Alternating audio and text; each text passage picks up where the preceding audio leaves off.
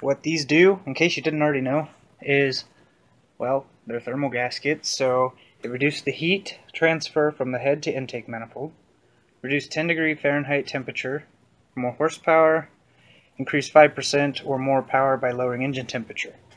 Basically what they're talking about is, you can see the head, obviously, there's heat from the coolant that runs through. Well, that heat on the head, plus the cylinder temperatures and combustion and turbo and all that great stuff, gets hot. Well, it transfers to the intake manifold, because this factory gasket's really thin and tiny, so it's soaking the heat from the head to the intake manifold. What that does is it heats up the intake manifold, making the charge of air that goes from the turbo that's already ran through the intercooler to cool down the air. It gets hot and then goes into the engine. Well, that reduces horsepower, causes detonation, a bunch of other crazy stuff. As you can see, this gasket is considerably thicker when compared to that one. It's also made of a material that's heat resistant.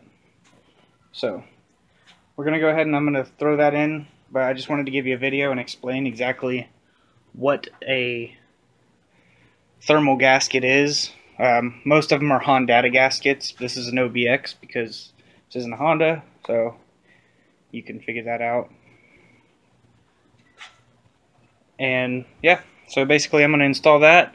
I also got my lime green booger bushings, which I will do in a separate video, and it's basically the same install. I'm not doing a video of me installing this because I still got to clean up some stuff, and yeah, GoPro's not charged, so I just figured I'd give you a video on explaining what this thing even does.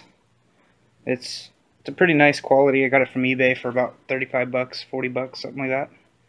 It's a typical price range, and they work really good at lowering temperatures. And on a turbo vehicle, any vehicle really, but a turbo vehicle, it's very important to not detonate. So we're just going to try to get as much power as we can before the tune, and then once I get everything done, then I'll get it tuned to get the most out of it. So thanks for watching.